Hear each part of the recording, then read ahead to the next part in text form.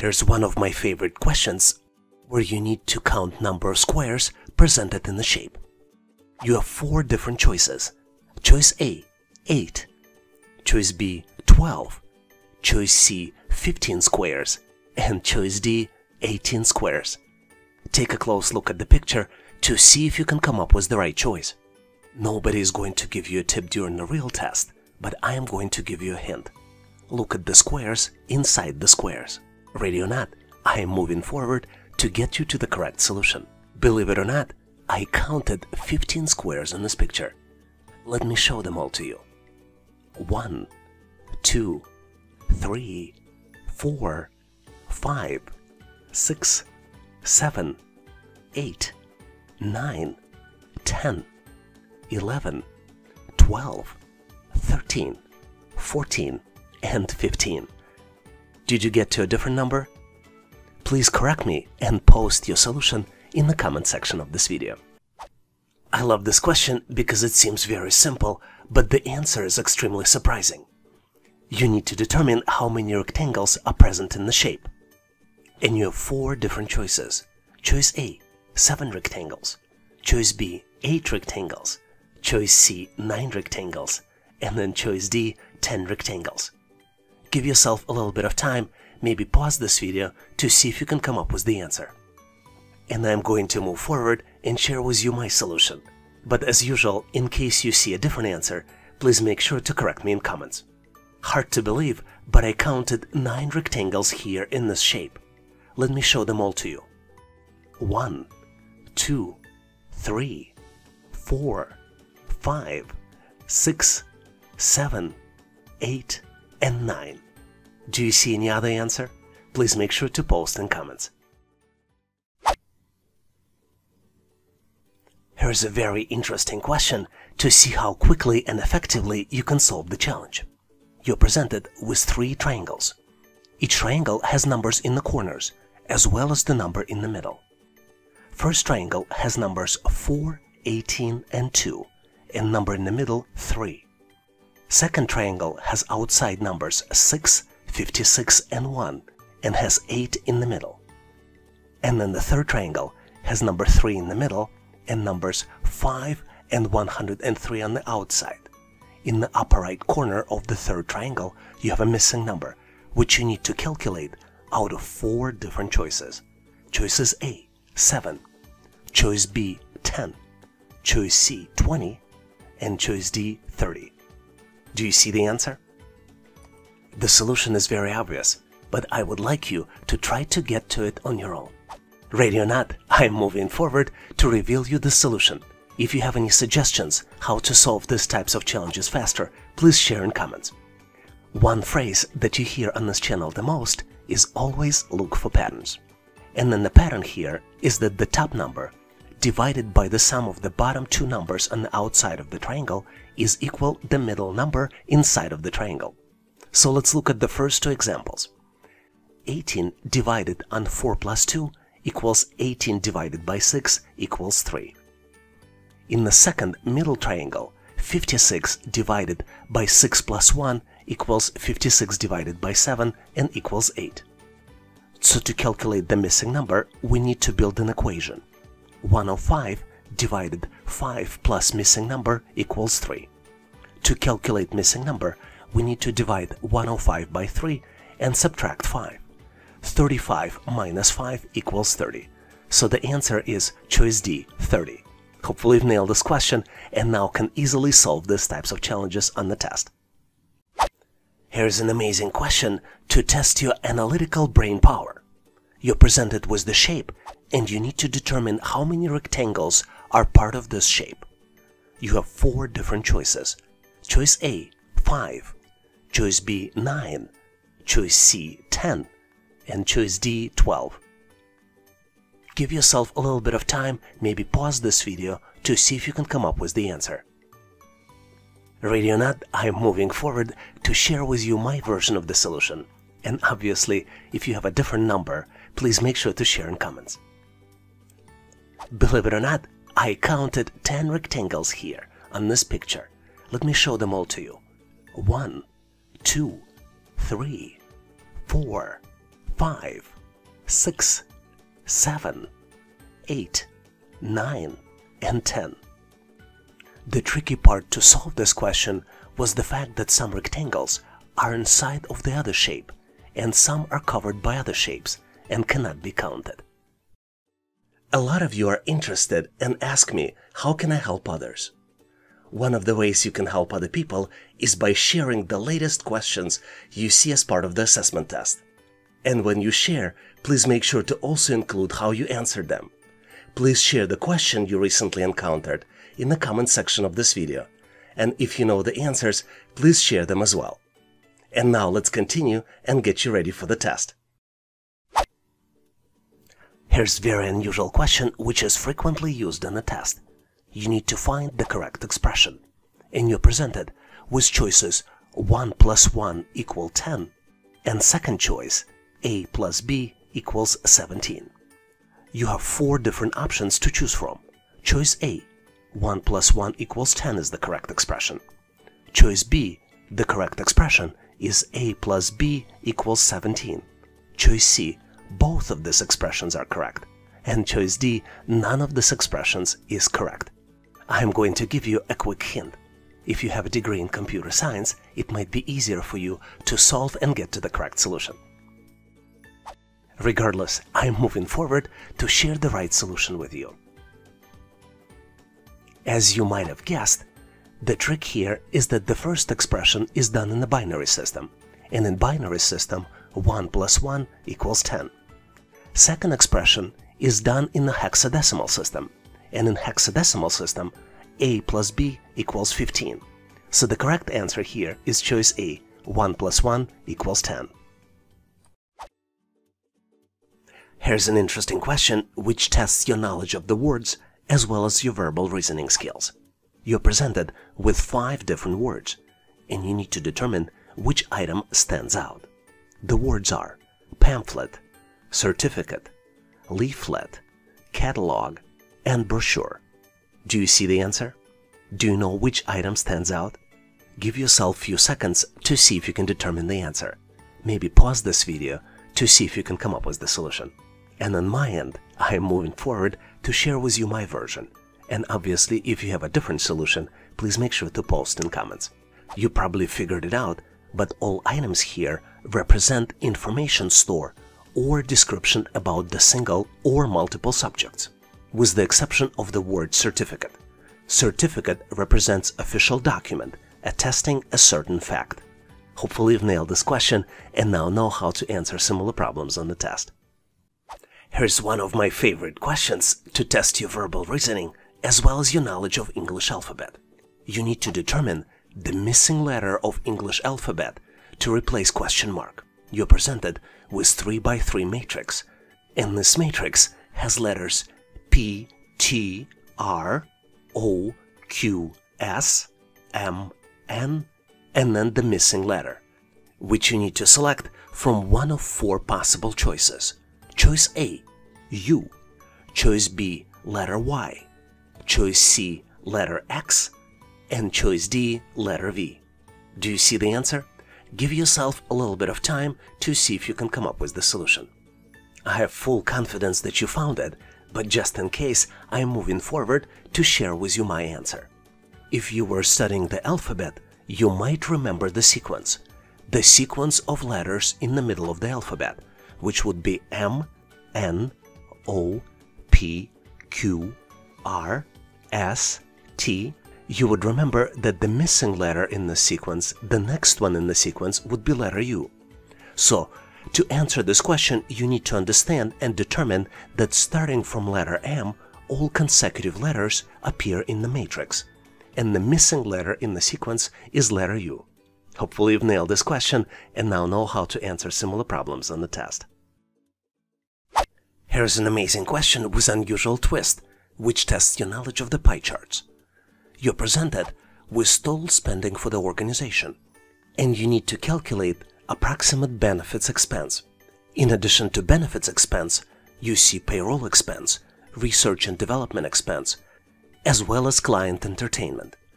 And your final selection is within one of 4 possible choices. Choice A, 170,000. Choice B, $216,000. Choice C, $296,000. And choice D, $360,000. Take a close look, maybe pause this video to see if you can do a mental math and come up with the solution. Ready or not, I am moving forward to share with you my version of the solution. And obviously, if you have a better way to solve it, please make sure to share in comments. First step to solve it is to look at the chart and identify the benefit segment. Benefits represent 27% of all expenses. To calculate the amount for benefits, we need to divide 800,000, which is total expense, by 100 and multiply by 27%, because benefits represent 27%, which would be equal 8,000 multiplied by 27, which would be equal 216,000. So the correct choice here is choice B, $216,000. Can you tell us how many questions did you answer correctly? Please make sure to post in the comment section of this video to share with others. And now let's continue to get you ready for the test. This question truly tests your knowledge of English dictionary. You need to form the word using all the letters only once. And there are 9 letters that you can see on the screen. The letters are T, F, A, L, C, U, P, M, I. Give yourself a little bit of time. It's a very complex 9-letter word. Consider pausing the video to get to the correct answer. And ready or not, I am going to move forward to get you to the correct solution. As you might have guessed, the correct word is impactful. And the definition of impactful is having a major impact or effect. Sample usage of the word might be, during her presentation, she made impactful statements. I get a lot of questions on how to solve these types of challenges. The best way I found is when looking at the letters, try to draw lines connecting the letters and see if you can come up with the word. In this case, letters next to each other in the real world are next to each other also in this test question. So if we connect I, M, P, A, C, T, F, U, L, you get to the correct solution. Do you have a better way to solve it? Please make sure to share in comments so we can all learn. When I saw this question, I couldn't believe the answer. You need to determine how many triangles are presented in the given shape. You see one triangle highlighted in red, but you have 4 different choices. Choices A, which is 8 triangles, choice B, 10 triangles, choice C, 12 triangles, or choice D, 14 triangles. How many do you see? Give yourself a little bit of time to see if you can come up with the solution. As I told you, I was really amazed, but the correct choice here is choice D, 14 triangles. Let me show them all to you. Here they all are. 1, 2, 3, 4, 5, 6, 7, 8, 9, 10, 11, 12, 13, and 14. Did you see them all? Isn't it amazing how many triangles can fit into this simple shape? I learned something, hopefully you did too, and now know how to answer similar problems on the test. And now, I think is an excellent time for you to try your skills to see if you can solve the challenge. You need to determine approximate percentage of Tesla Model S sales in 2023. You're presented with the chart that shows sales by model between period of 2021 and 2024, and you have 4 different choices. Choice A, 20%, choice B, 27%, choice C, 33%, and then choice D, 40%. Give yourself a little bit of time, do the mental math, maybe pause this video to see if you can get to the correct solution. Once you're ready, please make sure to post your answer in comments so I can give you my feedback. Thanks for participating and good luck. I love this question because it really makes you think in order to get to the correct solution. You need to determine which shape comes next in the sequence, and you're presented with the series of 5 shapes. Squares 1, 2, 3, and 5 have other, smaller shapes inside, and you need to determine shape 4. you have 4 different choices to choose from. Choices A, B, C, and D. Give yourself a little bit of time, look closely to see if you can get to the correct answer. Are you ready? Let's move forward and get to the correct solution together. You're probably tired hearing it, but my advice as usual, always look for patterns. And in this case, the pattern is location of the smaller shapes inside the square. You might have noticed that smaller shapes inside the circles are always diamond filled with black and oval with the black outline. This pattern is persistent for shapes 1, 2, 3, and 5.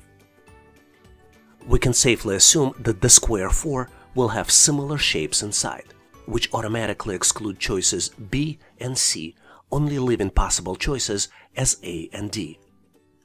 To solve this puzzle and get to the correct solution, we need to detect the second pattern. And second pattern is that oval is always next to the diamond, either to the right of the diamond or on top of the diamond. Based on this information, the correct choice here is choice D. Hopefully you've nailed this question and now know how to answer similar problems on the test. But in case you need more problems with solutions, please make sure to check out the description of this video. Here's the question for you to practice. You're presented with 10 letters, and you need to form the words from English dictionary using all the letters only once. The letters are L, E, P, M, O, C, Y, T, I, X. Do you see the answer? Give yourself a little bit of time because there are 10 letters. Let me give you a hint. The word somehow represents the fact that there are 10 letters. Hopefully you found the answer. Please make sure to post it in comments so I can give you my feedback. Thanks for participating and good luck. Here is the frequently used question to test how logical are you. You need to determine if conclusion is correct based on the statements. Let's look at the statement.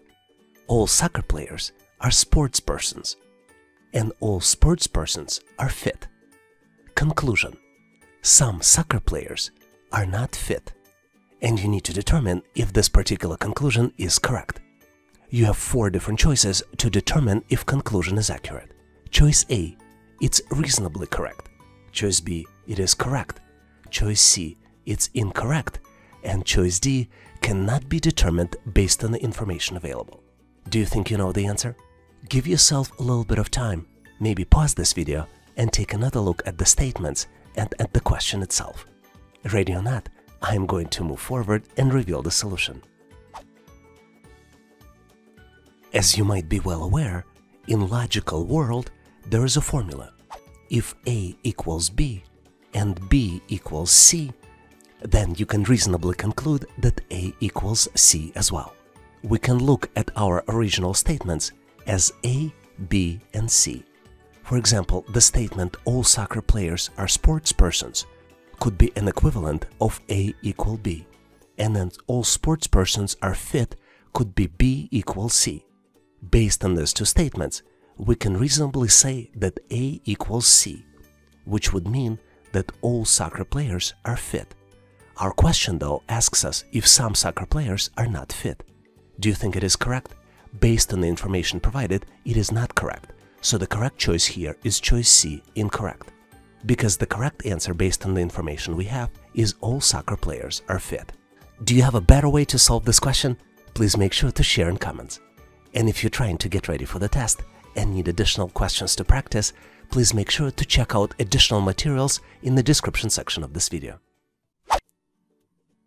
Here's an interesting question where you presented with the set of numbers and you need to determine which number is not a prime number. You have 4 different choices. Choice A, 31. Choice B, 61. Choice C, 71. And choice D, 91. Give yourself a little bit of time, maybe recall the definition of prime numbers, and see if you can come up with the solution.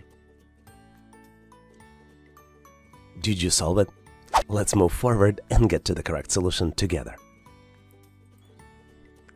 To solve this challenge, let's start with the definition of prime number. Prime numbers cannot be divided by any number other than 1 and number itself without leaving a remainder. Some examples of prime numbers would be 2, 3, 5, 7, 11, and you can continue the chain. The opposite of prime numbers are composite numbers, and examples of those would be 4, could be divided by 2, 6, could be divided by 2 and 3, 8, which could be divided by 2 and 4, 9, 10, and you can continue the sequence. As you might have figured out of the numbers presented, 91 can be divisible by 7. So 91 is not a prime number, which means that the correct solution is choice D, 91. Hopefully you've nailed this question and now know how to answer similar problems on the test.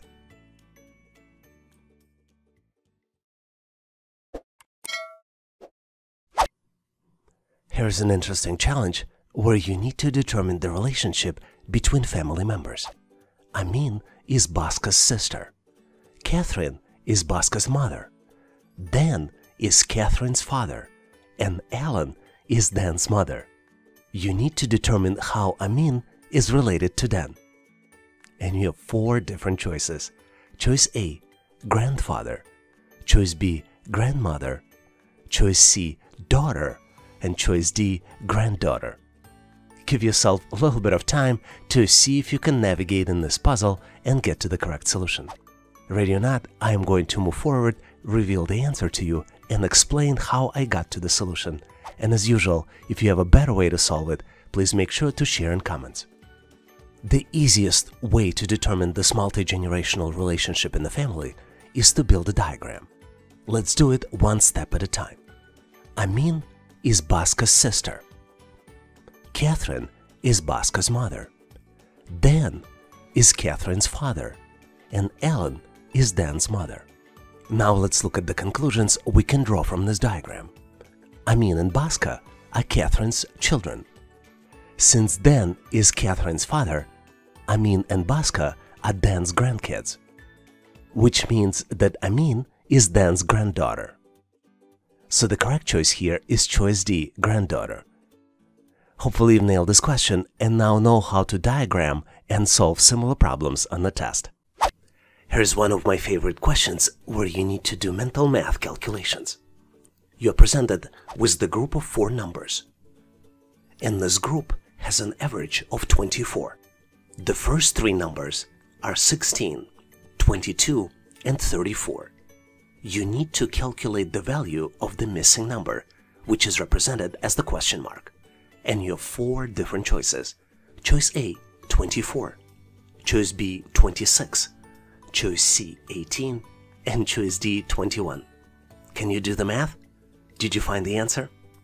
Let's move forward so we can get to the correct solution together. Obviously, to solve it, you can plug in one of the 4 solutions. Instead of the missing number, calculate the average to see which one is correct. But we're going to take the different route. In the first step, we're going to calculate the sum of 3 existing numbers. 16 plus 24 plus 34 equals 72. In the next step, we need to determine what would be the sum of 4 numbers for which average would be 24. To do this, we need to multiply 24 by 4, and the end result of this would be 96. And in the last step, we need to subtract the sum of 3 numbers from the total where the average will be 24 to calculate the 4th number. 96 minus 72 equals 24. Let's verify this. 16 plus 24 plus 34 plus missing number 24 divided by 4 equals 96 divided by 4 equals 24. Hopefully you've nailed this question and now know how to answer similar problems on the test. Here is a very interesting problem that you might frequently get on the test. You need to determine the next item in the sequence. You're presented with the sequence of large squares. Each large square contains 9 small squares inside, and small squares are of the different color. You need to determine next item in the sequence, and you have 4 different choices. Choices A, B, C, and D. Do you see the answer? Give yourself 10 to 15 seconds, maybe longer, maybe 20 to 30 seconds to see if you can come up with the solution. Did you figure it out? Let's go ahead, move forward to get to the correct solution together.